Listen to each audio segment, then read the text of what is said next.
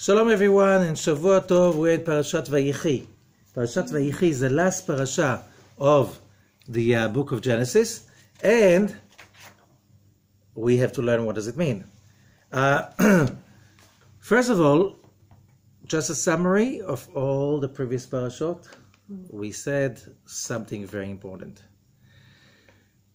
The high holidays of Rosh Hashanah till Simchat Torah, it's like we're going through an overhaul. And so after that, we need to download the first programs in order to operate, which is Chesed for Avram, the giving, the sharing, the love. Without it, you're not alive. You need Yitzchak, which is judgment, to put the boundaries, discipline, and stuff like this, and the desire to receive.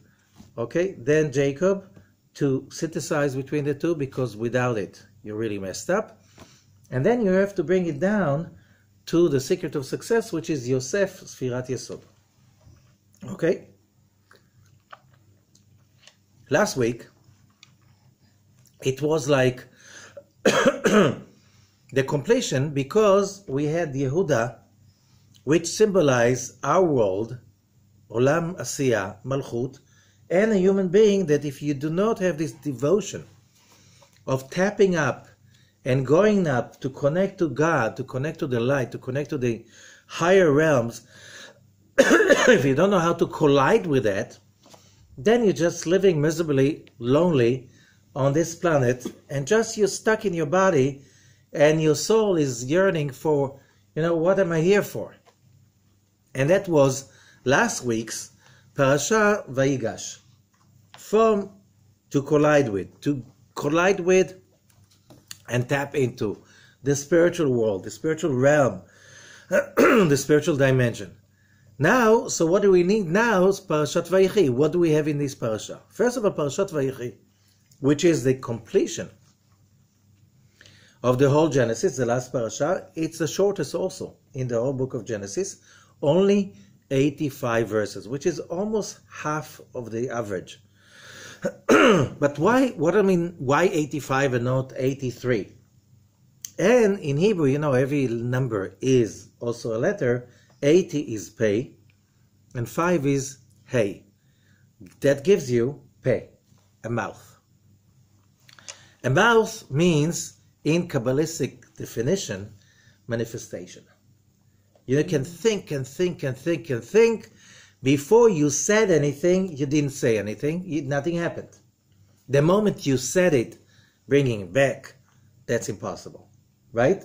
So the mouth, to mouth something, that means to manifest. So this parasha is manifesting the whole book of Genesis, the whole book of Bereshit.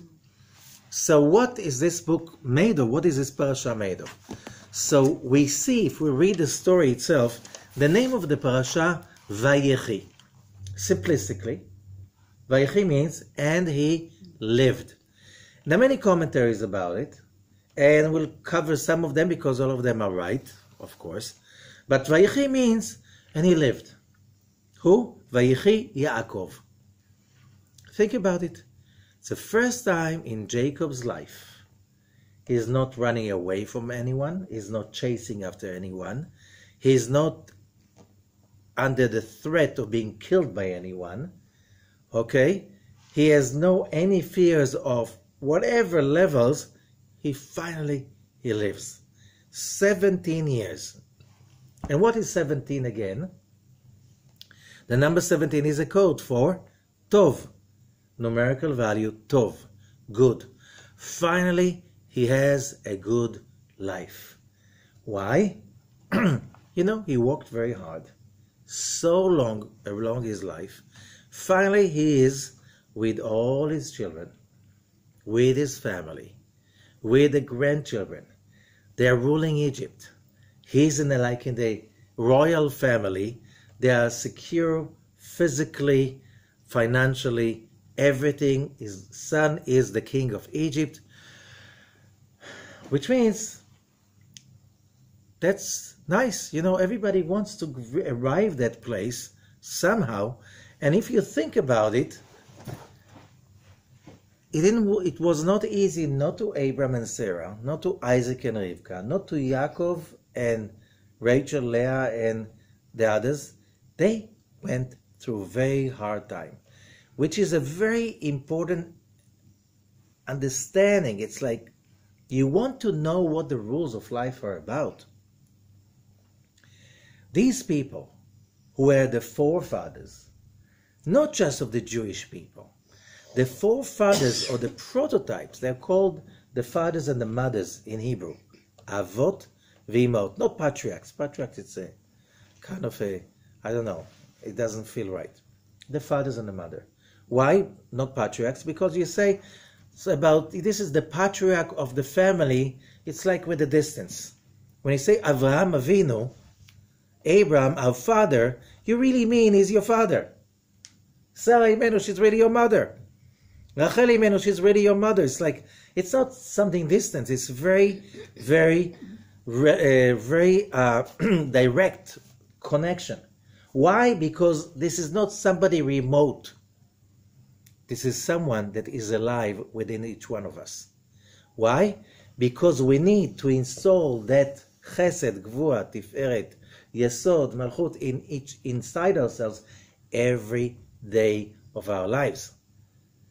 That's what the Zohar teaches us. So it's not something distant, something that you relate with. Oh, that's a great patriarch that, once a year we go and to give him some respect.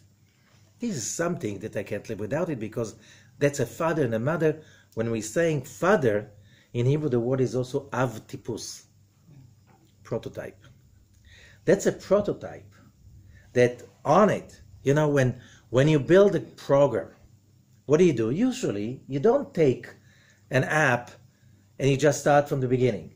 You take a skeleton of something that is already existing, a prototype, and you develop from that whatever you want, right? Who can be so stupid to start from the beginning when someone, that's my teacher said, don't ever do something someone already did. Build on top of it. Why do you have to start doing it from the beginning? You buy a computer. Costs you a few $100 to a few hundred shekels maybe, or dollars, whatever, to buy the basic programs to work on it, right? No, I'll write it down by myself. You know what? You want to write down by yourself Windows and Google and Facebook and all of these programs by yourself? You're stupid. Oh, you save some money. At the same time, you could write something nobody ever did and sell it for much more money. If you're so genius, and you can, write Windows 10 all over again, right? So you understand that don't start with something, and that's Abraham, Isaac, and Jacob, all of these stories that we have, this is to establish within ourselves the different aspects of dealing with life. And if you see, they were intensely spiritual, wise, powerful people.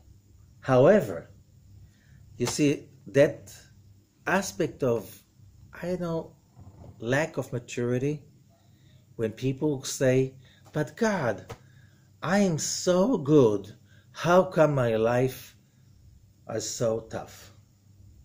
Excuse me? If you wanted an easy, nice life, you should have stayed upstairs. We came over here not to rest on our laurels. To remind everybody, when you study Kabbalah, we came over here to turn darkness into light and to turn bitterness into sweet. We're not here to rest on our laurels. So you just like, by the way, what are we here for? Your mother maybe told you that your goal is to rest on your laurels, and a lot of people, they want to work really hard and retire when they're 30 and then just spend time on the beaches of who cares where. That's not what we're here for. And if you try to do that, your soul will scream, hello, hello. We're here to deal with the hardships. And that's why the Torah is telling us about people who are fighting with hardships all the time. Why? People who have a nice, easy life without any challenges, they're not interesting for each one of us. Because that's not our goal in life. Okay? So it is a given that there are going to be challenges and hardships and all kinds of disappointment. That's life. Without it, you're not alive. The question is, if they give you a lemon, what kind of a lemonade you're going to make out of it? That's your creativity. It's not if you're going to get a lemon. You're going to get a lemon for sure, and not one, a whole basket of them. But you have to understand that this is what you're here for. You're not here to be comfortable. And a lot of people think that if your life is not comfortable and easy, it's a failure. No, it's not. It's a life. That's what life is about. So you have to understand that. So now we're coming to Jacob, that he had 70 nice good years. We have a problem. Why, you retire? I once saw this video on YouTube of this lady. She was 100 years old, and she just got a new job. She was hired for one of the biggest colleges in New York to teach humor.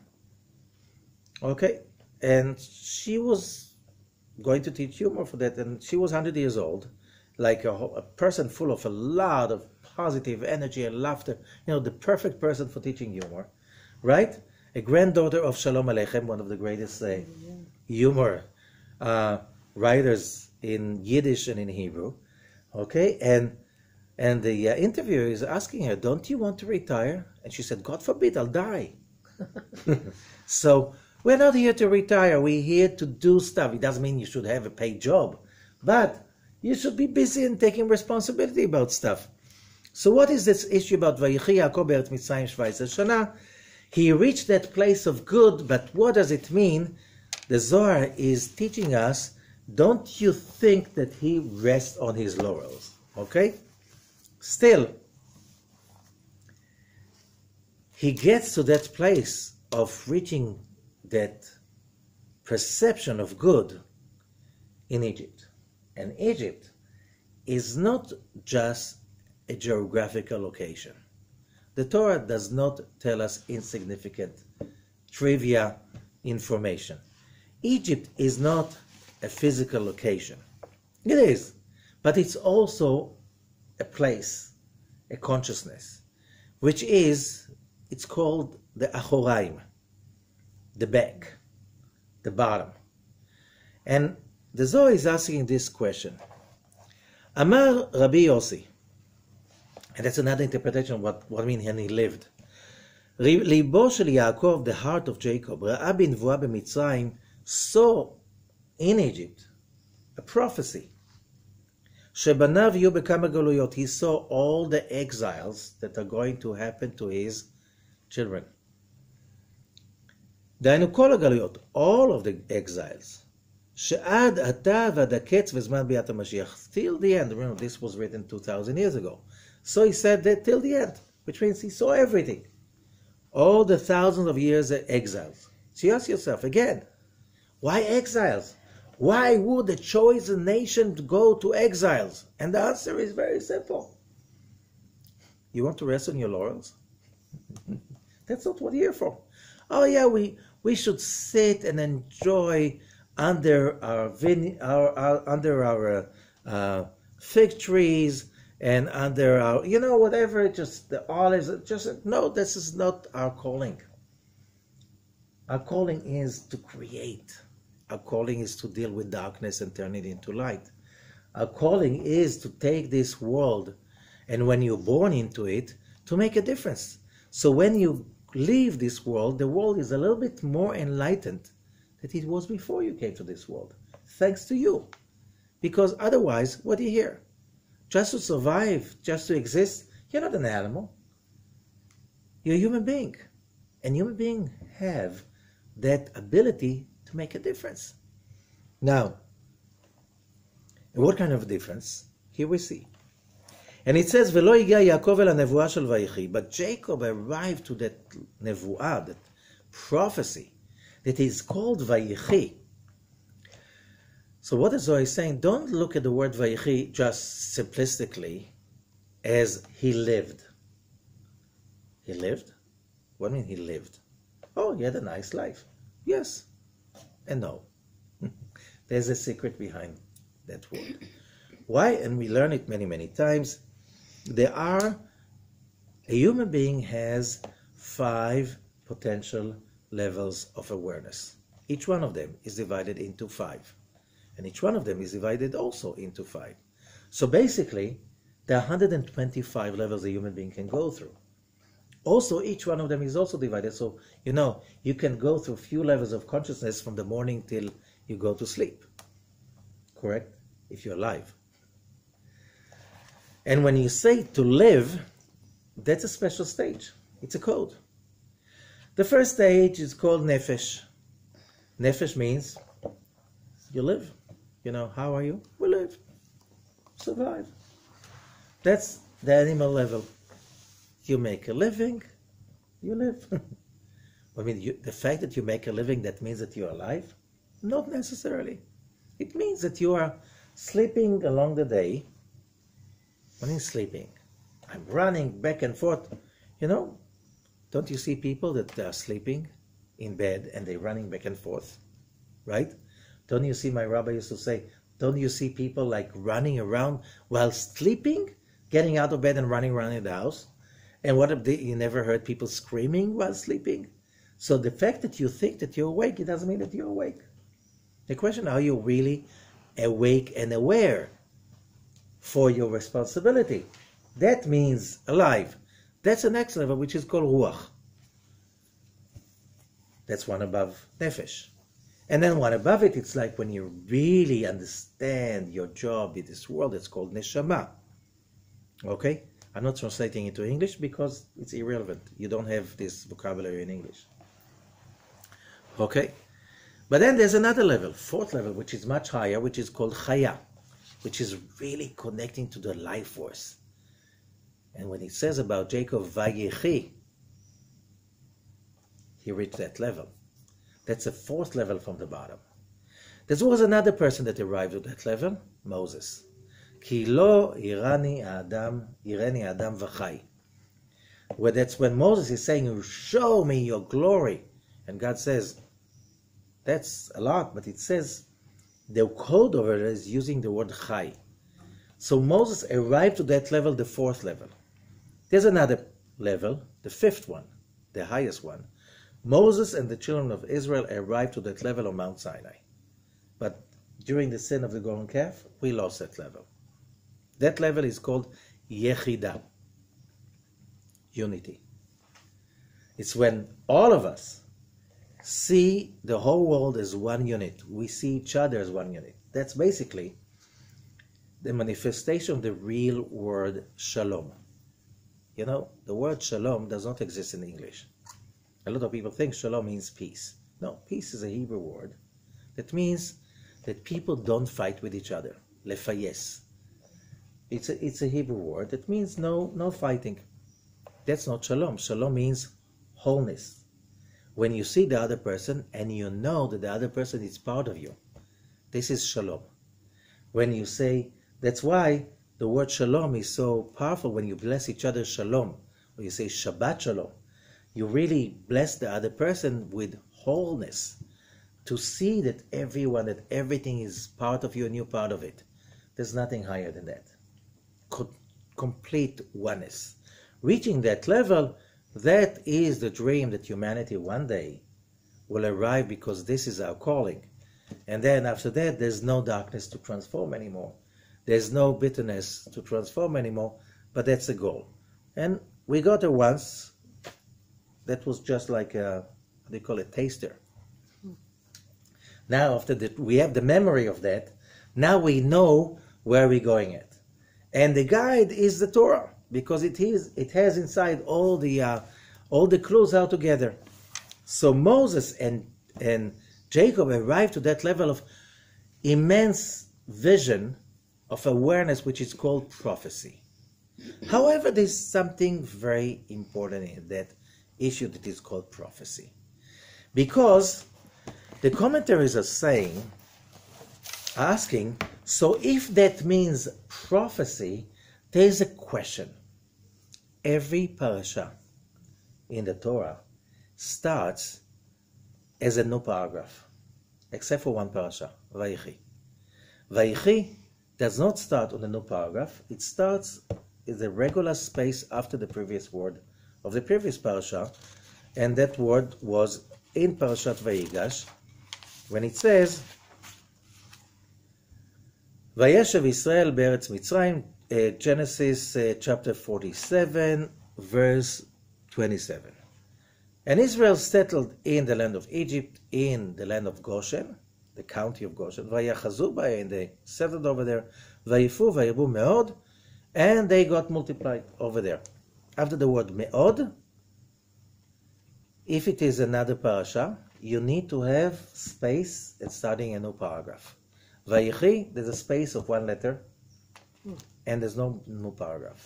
So that's called parasha stuma, locked parasha. Why it's locked? Why it's blocked?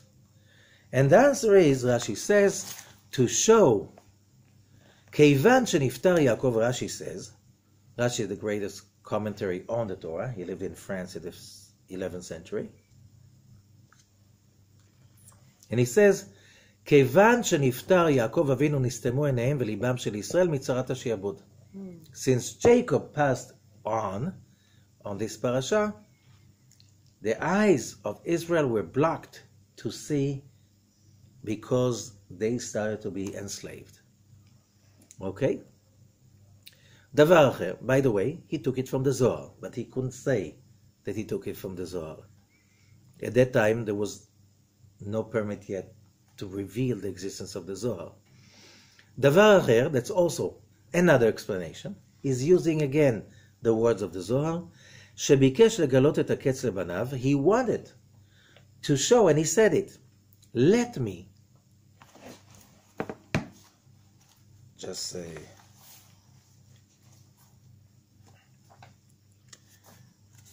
use the exact words. Okay. This is in chapter 49, verse 1. Vayikra Yaakov el banav. Before he passes on, Jacob is calling his sons. Vayomar, and he says, He'asfu, gather. Ve'agida lachem, and I will tell you, et asher yikra etchem b'achrit hayamim. What I'll tell you what will happen to you in the last days, in the end days. If you read the rest of the words, no prophecies, nothing. How come? Says Rashi, Shebikesh legalot et haketz lebanav, he wanted to reveal the end days to his sons. V'nistam mimeno, and suddenly it got blocked. He couldn't tell them about it. What do we learn over here? There are few things that we have to learn over here that are so crucial before we go into a journey in life after finishing Bereshit. Yes, we need chesed, we need gvura, we need tiferet, we need to know how to share, we need to know how to receive, we need to know how to synthesize, we need to know all of this stuff that we learned during the book of Genesis, but there's one more thing that we have to learn. People have this yearning, this desire to know what's going on. The worst thing that people should have is uncertainty. Like, you see people losing everything. They lose their balance because they don't know what's going to happen in half an hour. Right? They're going into an interview and they've no idea what to expect for. They go nuts. They can get a heart attack. I saw people losing it, like, people learn that with experience, they're very mature. They have no idea what to expect to, and that gets them into such pressure, they can get a heart attack, a stroke, just because of uncertainty. They want to see the picture. And when you have that wish, that I want to see the picture, you go, did Avram see the whole picture? Never. He made mistakes. Isaac was coming. God was telling him that Isaac is coming and going to be born, and he is praying for Ishmael. Right? Isaac and Rivka, they're praying for a child, and they get, they have this anxiety. Okay, and then later on, you see it, they're humans. And as a human being, to have free will, it means knowing the future is, they call it, it's a spoiler. It is a spoiler. You don't want to know the future. Why? Because the moment you know the future, you cannot feel ownership on making it happening. And that's why, you asking and you pray for stuff, don't spoil it. Don't mess it up. If Jacob reached such a level of prophecy that no human being arrived to, only Moses. Did Moses see the whole thing, the whole future? Not either. Why? As long as we are here, we're not supposed to see the future. So what I'm supposed to, don't you pay a lot of money for analysts and all kinds of forecasting soothsayers. Once they call them soothsayers. They have no idea, but at least they tell you, they lie to you. We know what's going to happen. Did anybody foresee 1929 collapse of the stock market in Wall Street? No. 2008? No. So why are you paying such a fortune? Because, it's comfortable. Somebody says, he knows the future. He lies to you. You pay him to lie to you. And you feel comfortable. He's lying to you. But in your subconscious, he's lying. But still, you still feel comfortable because I did my best to know the future. You don't know the future. That's okay. That's part of the game. This is part of the game. Certainty is not about knowing the future. Certainty is knowing that you do your best and God will do the rest. That's certainty. And what was God going to do for you, you don't want to know. Why? It's outside of your box. You don't want to limit the blessings. You don't want to limit your life with the old logic. That the old logic is just there as a spacer. Just to feel that you know. You don't know. You don't know. History is full of people that they knew and they didn't know. I love this story about Alexander Graham Bell. He invented the telephone. He goes to all of the CEOs of the great American companies to sell them his patent. And what do they say? We can't see how you can make money by two people talking through a wire. Yeah? So the poor Bell had to open his Bell company by himself because nobody wanted to buy the patent. Finally, Bell Company became so big that the American government was afraid it's going to swallow it up. The whole U.S. government. So they forced Bell to split into a few companies. Correct? AT&T is one of them. Bell South is one of them. There's so many Bell companies that came out of... Bells. Right? The baby bells. The baby bells. Why? Because it became so big. Thanks to whom? The short side of all of these CEOs of the great American companies. Nobody could really get it. So, somebody's blindness is always somebody else's blessing. Right? So, assuming as a certainty that in any given moment I do not see brings you into a place of serenity that is worth $1 trillion. I do not see. And you know what? It is okay. I will do whatever I can from my authentic, most pure place, and I'll do my best. Then God will do the rest. Where is it going to come? Don't spoil it. It will come from the right place when it's the time. Don't spoil it. That's what certainty is about. Certainty is not about using your previous logic that created the problem in order to limit the solution. Correct? That's as a faith. That's as a way of life. You could see all of the fathers and the mothers, they live like this. They don't know exactly. It's always like hints. God is saying, you just trust me. I'll bring you where you need. When God is telling Abraham, and Abraham is saying, how do I know that my offsprings will get this holy country? And Rav Ashlag is saying, what does it mean? And because God's answer is, you should know that your children are going to be slaves for 400 years in a strange country. They will be enslaved, tortured. Finally, they'll come out of there and they will get the land.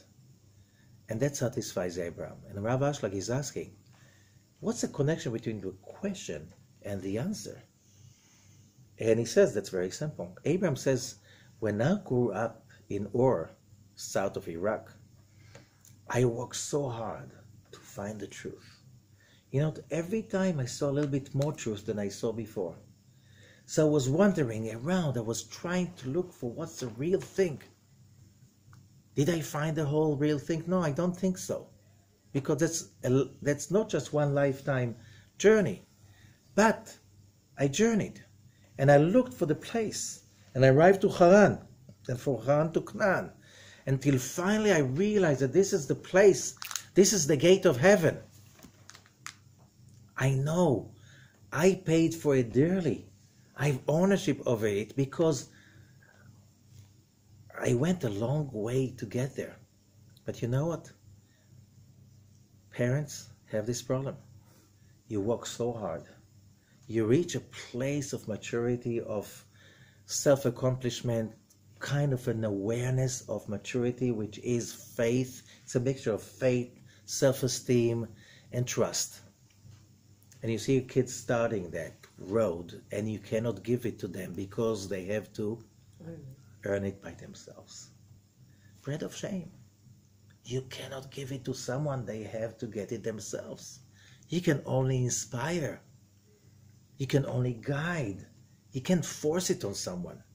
So Abraham is saying, I know it cost me dearly to get here, but my children, they will be born over here. They don't know anything else. How would they earn that precious right to connect to the holiness, connecting the earth and the heaven? That's how you understand God's answer. They will be foreigners in a strange land. They will be tortured and enslaved. So when they come out of there, they will earn it. They will come from darkness to light, from slavery to freedom. Now they will earn it on their own right and merit. Now Abraham is happy. Why? You cannot do it and make it for others. And that's also one thing that the Torah is teaching us. It's a journey. You want to be happy? Just being righteous does not mean that you'll be comfortable. Being righteous means that you know to play the game. And that's why King Solomon says, Sheva ipol tzadik vekam. A righteous person will fall 7 times and get up. Just a second. I thought that a righteous person is perfect. They never fall. If you fall, shame on you. A lot of religious societies make this mistake. If you fall, that's a shame forever. This is not the Torah. If you fall, that's the way of the world. Abraham never fell. Sarah never fell. You know, the whole 24 books of the Tanakh, the Torah, the prophets, the writings, never describe you a person that never fell. Why? They're not relevant. If there's someone like this, they're not human. Humans fall. That's what they do. They make mistakes. Now you got a lemon. Now we want to see how you make a lemonade out of it. You know, you can make this kind of a lemonade. You can make this kind of a lemonade. There's so many flavors. Make your own special, unique lemonade that nobody ever made before. That's your journey. 7 times you fall and you get up. Falling is human. Not getting up, that's failure. Not getting up, not trying all over again, that's a failure. So you know what's failure? The one who failed are the one who don't try to get up again. This is failure. Because that's giving up. And Rav Ashler is saying giving up is aging, is being old. Not the number of the years, it's the giving up. You can be old in 21. You can be young 97. Right? So, Jacob shows us you can reach the highest level, and it doesn't mean you see everything. And that's okay. It doesn't take even a little bit. You know, people get really embarrassed if you don't see the whole picture. You're not supposed to see the whole picture. It's not fun if you see the whole picture. That's called, again, a spoiler. So what is Jacob doing? He's giving blessings. Oh, blessings is something else. The art of blessing, that's a skill. Because what are we here for? How you turn a lemon to a lemonade, that's called a blessing. To bring the blessing down, to bring the ideas, the effort. You know, a lot of people, they make a lot of effort. It does not mean it becomes from darkness to light. When you make the effort in the wrong direction, it doesn't make it necessarily light. When you make the effort in the wrong direction, it doesn't make the bitter sweet. It can make it even more bitter. Correct? So when you make the effort, you have to make the effort in the right direction. It has to come from the right place. A lot of people, they make a lot of effort, but it's coming from a lot of pain, from a lot of anguish, from a lot of despair. That doesn't make it better. Because that's not connecting you to bracha, a blessing. And we have a lot of brachot over here. But there's something special about those brachot. Those blessings are being given to the 12 sons of Jacob. Which is, what are the 12 sons of Jacob? Why do we need to know the 12 sons? Why do we need to know how they were born? Why do we need to know what are the blessings Jacob gave them? Why do we need to know what are the blessings Moses gave them? Why do we need to know where they camped in the desert? Who cares? That was so long ago. It's wasting a lot of words. The Zohar teaches us that these 12 sons of Jacob complete the picture. What did we have? Abraham, Isaac, and Jacob. Chesed, Gvura, and Tiferet. Every person has these 3 aspects. What else do we have? We have Joseph, the manifestation to funnel it into this world. We had Judah, Yehuda. This is us. But what is us? You look around, and the us is so colorful. Wow! As our sages are saying, 7.5 billion people on earth, the same way, 2 people don't look the same, they never think the same. Wow! Why is that everybody so, if everybody would be like me, everything would be so amazing, beautiful. What a stupid thing to say. Why? Because if everybody will be like you, you'll be redundant. Because there's so many of you. The fact that there's so many people and each one of them is different, each one of them is, as you get into the story, 70 people come down to Egypt with Jacob. 70, each one symbolizes another nation. 70 nations. Why 70 nations? How many colors to the rainbow? 7. Each one of them is divided into 10 sfirot. It's 70. 70 nations.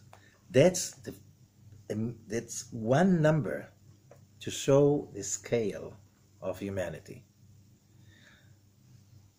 If you know any kind of a nation, are they all the same? Oh, they're so different from each other, right? Even in one village, everybody's different. Even in one family, everybody's different. Why?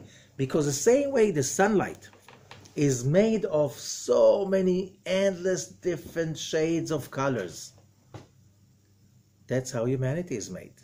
Each person has to light his shade, because without my shade, the whole color is not white. What's the white color? It's all the shades together. That's the shalom. That's the wholeness. But that starts either from 70, but that can go into 12. 12 sons of Jacob that represent the 12 signs of the zodiac. How do you know? When they camp in the desert, Parashat Bamidbar, and it says that the camp, Ish al otot leveit avotam. What is otot? Signs. Now, what's the connection? Zodiac signs. How do you know this is zodiac signs? It says so. Read Genesis, chapter 1, 4th day. The stars in the heaven have been created, vayu leotot moadim ushanim. They will be for signs, for the holidays and for the years. Signs. It says signs. That's what the stars are. That's what the signs, and that's why the tribes are also. Do you want to control the zodiac signs? Here you have the ability in this parasha. The first parasha, they gave us the ability to control chesed and gvura and tifer. This parasha, VaYehi, is giving us the blessing to control all the 12 signs of the zodiac within which one of us, and to be able to see the blessing in the people around us, to see if I see another person, as we said, that person will never be like me, thank God, will never be me, thank God. He will be him, thank God, because he needs to reveal his shade of color that I cannot reveal. And I have to reveal my shade that nobody else can reveal. All of that together, that gives you what is called shalom, the wholeness. But, so we have inside us, according to Abraham the patriarch, Avraham Avinu in the Sefer Yetzirah, Book of Formation, that each one of us is made of all 12 signs. No one is just one sign, chas v'shalom. God forbid. That would be too much. So we all have our zodiac sign, the month we are born, then we have the ascendant sign, the time we are born, then you have the physical location, then you have the planets in which house each one of them is, where, that's the chart each person has. That shows that we all have all of these combinations. So through that, let's say when you want to relate to someone who's a water sign, you have enough water and earth in you to find in you something to relate to that person. And if the person is a fire sign, you can find inside you a fire and an air, so you can relate to that person. And by this we can stick to each other the same way in chemistry. All of them can find a way to relate to each one, and then you create a whole big network. And it comes from one place, when you understand that you need them, and you need them as they are, not as you think they should become. Most of the biggest problems on earth in history of politics was when somebody wanted to bring a solution to the problems by making everybody uniform, like what you think is right. The 20th century was the amazing experiment. The result was, I think, more than 100 million people were killed because of trying to impose uniformity on humanity the way someone decided is right. Let's say according to the way I think Marx decided is right, or another philosopher. Okay, but that was also the history of religion during the Dark Ages. Why it was so dark? Somebody decided what's right. Whoever doesn't fit into that should be killed. Millions of people were killed. See, there was not too many millions to kill anyway, right? So Europe got empty. Many vast lands were empty because of killing too many people who were thinking differently. Okay? So here, after understanding that, we have to come to the blessings. And there's a big, big, big learning over here. Because when are you blessed? That's a question. Because Jacob is giving blessings to his sons. These blessings are basically, what is a blessing? We're starting with a blessing. Why? Because, what did we study before? That the world was created with the letter Bet. Genesis, Sefer Bereshit, is starting with the letter Bet. Why? Because it's a letter of bracha, a blessing. What do we finish with in the book of Bereshit? With brachot. You start with the bracha, you finish with the bracha. Bracha means the ability to bring the bliss from above to below. And how do you do that? How do you get, let's say you're running a business. Let's say you have any kind of relationship with anyone with you. The highest level of being a human being is that when you interact with another person, you get the best out of them. You inspire the best out of them. You know, when people are being declared negative and terrible, does that mean that anyone who is in touch with them will feel terrible? Not necessarily. There are people who know how to get the best out of people around them. This is a blessing, right? Because you awaken that part, that vibration, that flavor, that shade of color that that person came to give humanity. And that's a blessing. If you don't know how to tap into it, then you find what you don't like. You're not supposed to like. You should accept. And learn how to activate the blessing within the other person. Oh, this is not easy. Right?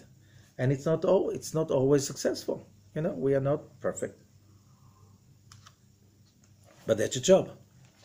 So the Zohar speaks about the blessing.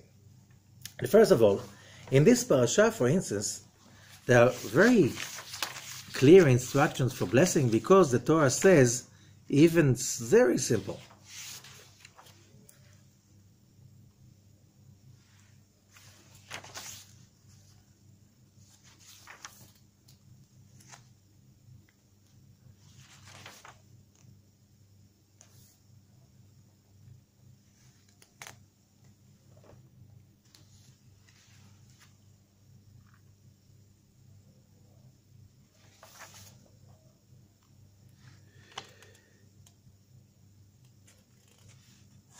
Okay, Jacob is starting with the blessings that he's giving to the two. Before he blesses all 12, he's doing something very special. He's asking Joseph to bring his two sons.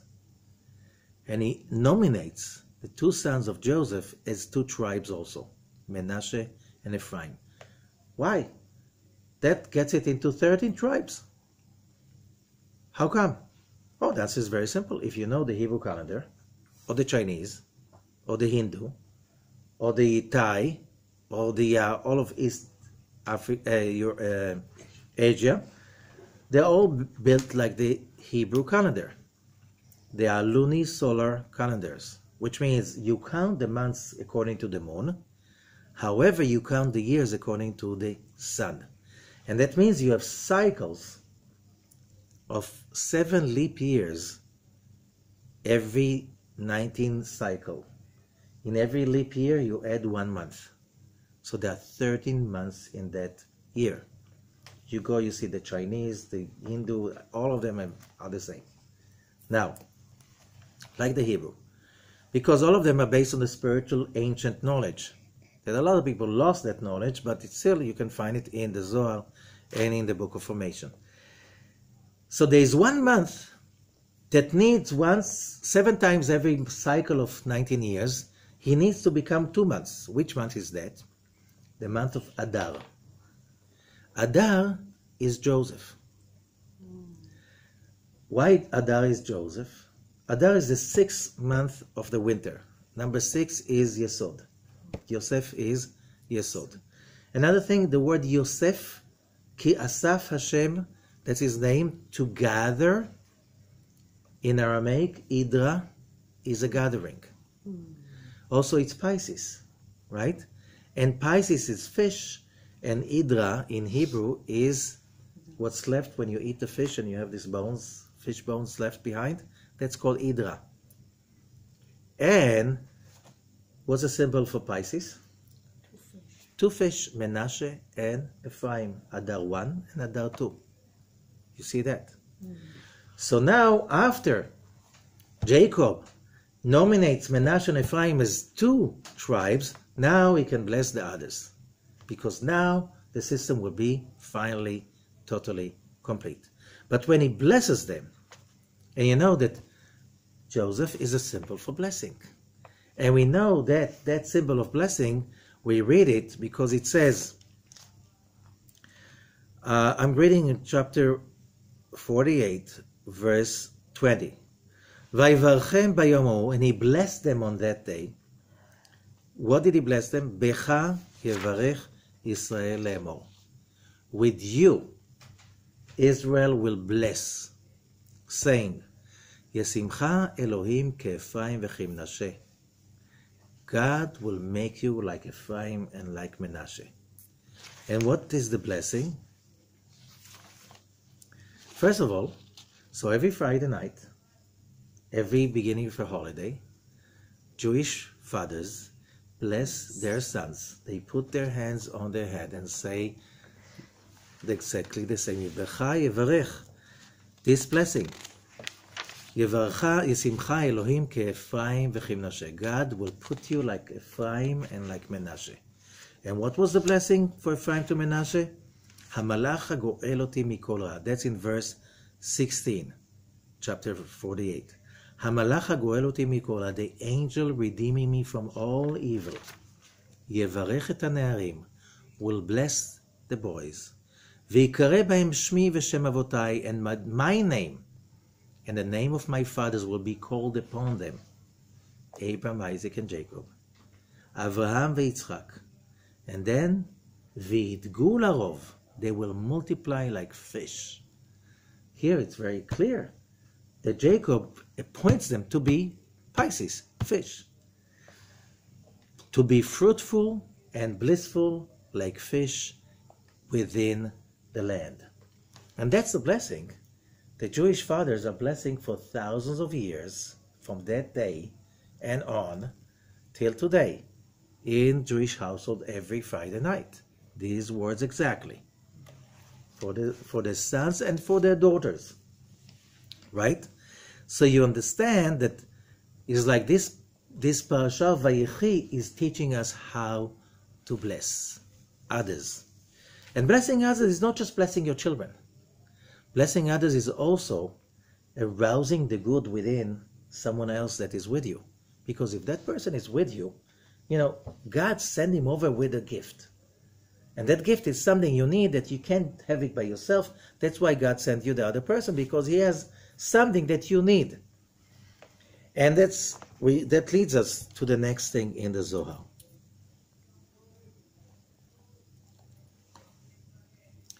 I'm not going to give the whole article, but in the Zohar, Perush HaSulam, it says in verse 376 for VaYehi.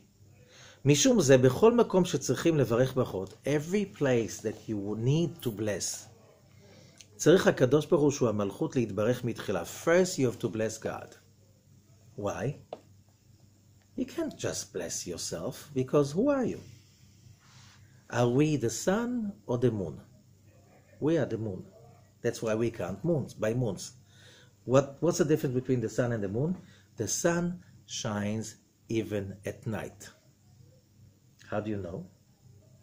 The moon is light. you see the moon lit because the moon reflects the sunlight that is there even at night. The moon does not shine all the time because the moon does not reflect. The moon has only the light it reflects from the sun. God is like the sun. The sun symbolizes God. This is the ongoing flow of bliss. The moon has its cycles. We don't have, like the moon, our own light. We have only what we reflect from God. So when you want to bless someone, you have nothing to give him. So you have to do what? You have to open the funnel to God. And you have to channel it from above. Otherwise, you have nothing to give. Because you are the moon. The moon has no light to give to anyone. Only what it is reflecting. But if the moon is turning its back to the sun and say, no, I have it on my own, that's death. Never, ever try to get the blessing from a person.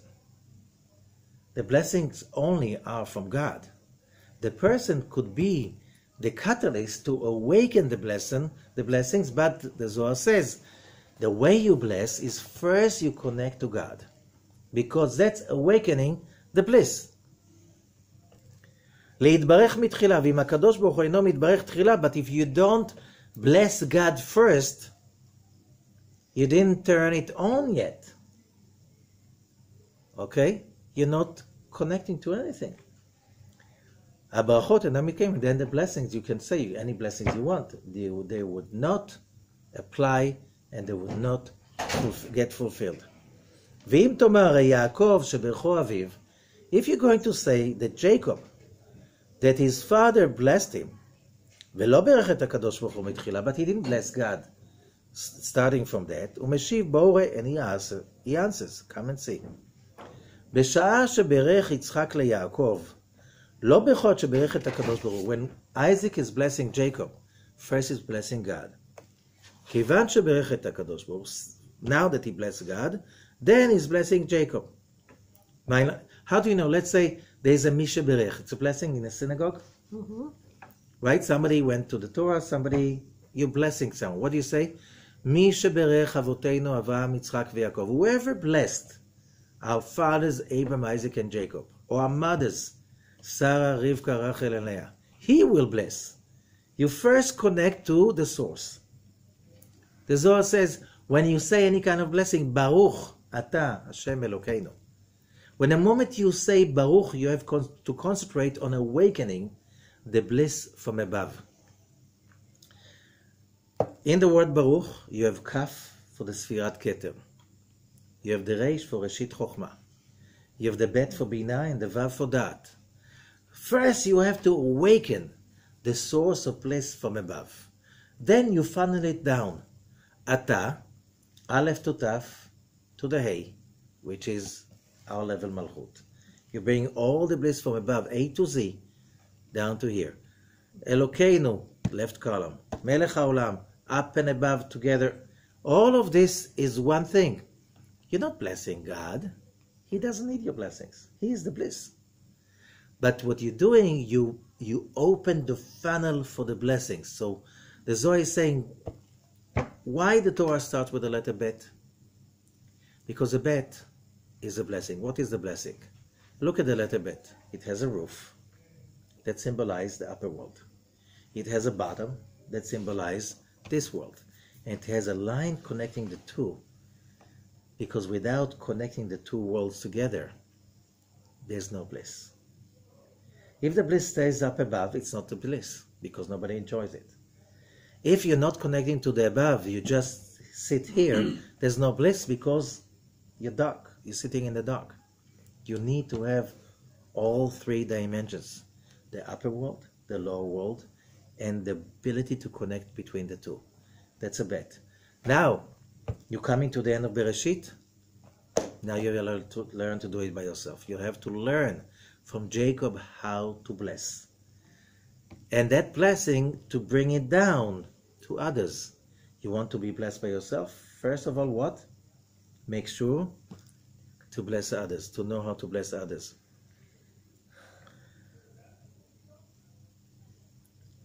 And how did Isaac do that. When he blessed Jacob, he says, he starts, Vayomer, and he said, Re'eh reach pni kereach sadeh sheberechu Hashem. See that the smell of my son is like the smell of the field that God blessed. Immediately he's turning it on. He turns the switch on of connecting to the source. He knows, like the moon, he has no light of his own. He has to switch it on, the blessing. Okay, and what does it say after? מה כתוב אחריו? ויתן לך אלוקים, then, and God will give you. מטל השמיים משונס, the dew of the heaven and the fat, the oils of the earth. כיוון ששדהו שהוא המלכות, this field is this world, already existed with these blessings. From there, all the blessing can be funneled. And that's why a person gets up in the morning, what's the first thing you do? You bless. You make the first 18 blessings because you want to connect yourself to the bliss flowing in the universe. After that, you can bless others, you can become a blessing to others. But not before you connected yourself to become online on the network of blessings. Boy. So, there's so much in this parasha, although it's only 85 verses. There's a whole volume of the Zohar just about this parasha. But that's enough for today. Thank you, Shavua Tov, and have all the blessings.